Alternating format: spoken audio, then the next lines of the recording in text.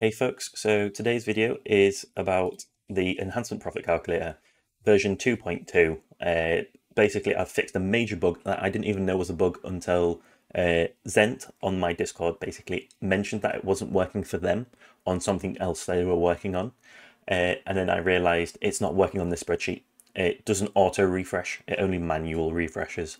So that's been fixed. I'll go into that further later down the line, but I do also need to say Evermex P9593. Also, thank you for bringing this up. It's something that I should have done a while ago. I've never really done it because I don't think it's useful, but other users of the spreadsheet will find it useful. So I figured be friendly, put it in for those people that don't or do want it, sorry. So without further ado, I'll move my mug out your way.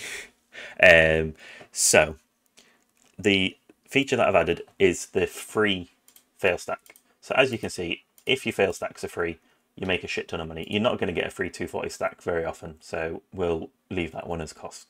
Now, the reason that I don't agree with this is because it's a false positive, in my opinion.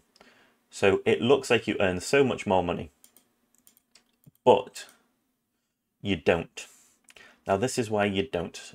And maybe it's just me being a bit pessimistic, but basically seeing that you make that money, like 4.9 million there, rather than losing 6.3, like the value of that stack is still 11 million, even if you get it for free. So you got 6 million out of what could have been worth 11 million, if that makes sense. So you're losing money. I say 6 million.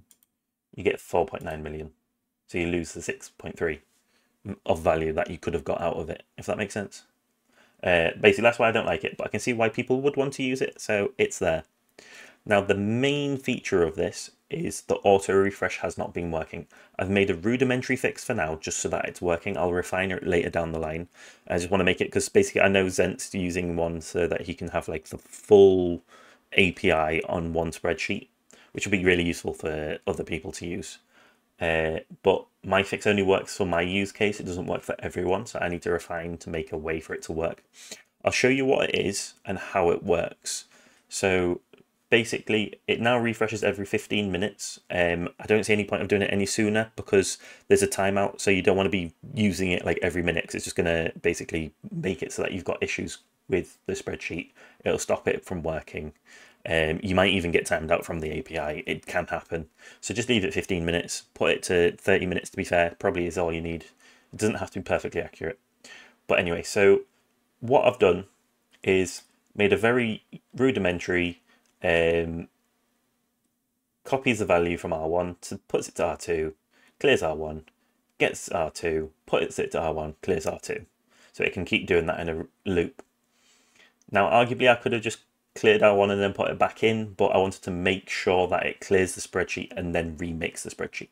So I'll run it first. So basically, it's running it in the triggers here. But so if I run it now, I'll show you how it works. So as you can see, everything's gone to NA. These have gone blank. So bear with me whilst it catches up. I think it may have been running when I just called it to run. So yeah, it's called, put this one blank. It's got it here. So it's just, yeah, I think it just run and then I told it to run again. So that's gone blank and it's now in here. It just takes a moment for it to repopulate. So it basically takes it out, puts it in, takes it out, puts it in. So clears everything off to 0, puts the API there, refreshes this. And then if you go back here, it's all still says an A. So if it does say an A, it's not broken. It's just doing its refresh. Just give it a few seconds.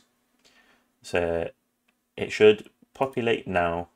Populates the first half, then it populates the second half. Because basically it does the values and then it does the calculations off the values for the refresh. So as you can see, I don't think anything really changed, but that's because I've been refreshing this to do these videos every single time. So it's pretty accurate at this moment in time to the API. So that's everything. As I said, it's a major fix. It's actually auto-refreshing now.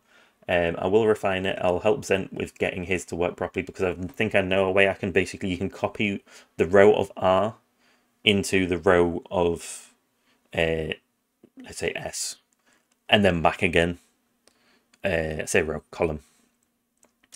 But it's getting it so it copies all the formulas, which might be a difficult thing, just because they are formula. So It's something that needs refining, but it's working. So if you found this video useful, please like and subscribe if you haven't already. And also, I will see you next time. Not sure what that video is going to be. It's always a mystery to me as much as it's a mystery to you guys. So look forward to that. And thank you for watching.